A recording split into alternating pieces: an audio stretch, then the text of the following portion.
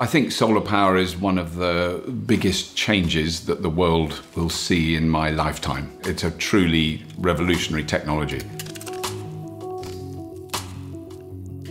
I've had solar panels on the roof of my house for 7 years, and just recently I've upgraded it and fitted a Tesla Powerwall.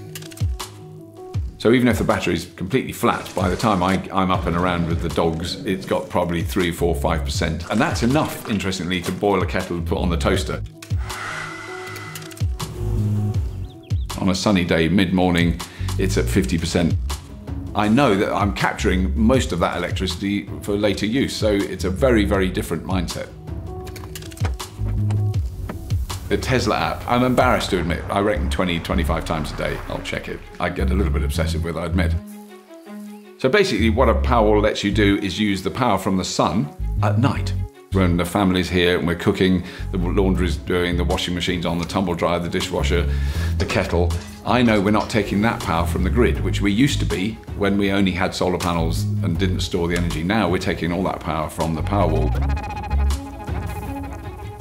The glory is it's guilt-free use. The vast majority of electricity that we use in this house is coming from the sun, and that is a great feeling.